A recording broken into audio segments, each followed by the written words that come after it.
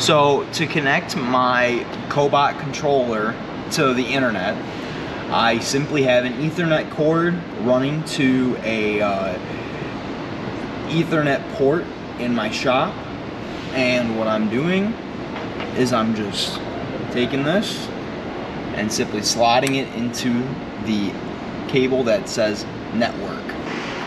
So my Cobot's currently powered on, and what I've done here is under installation, under UR caps, it states that my system is offline.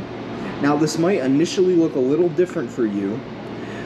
There might be there will be a QR code here that you're gonna scan, and that's gonna allow you to set your system up in the Beacon app. But I've already done that.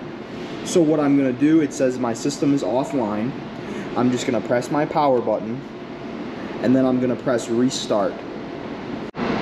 So now that I've restarted my Cobot system, I can click installation, UR caps, and you can now see that my system is online.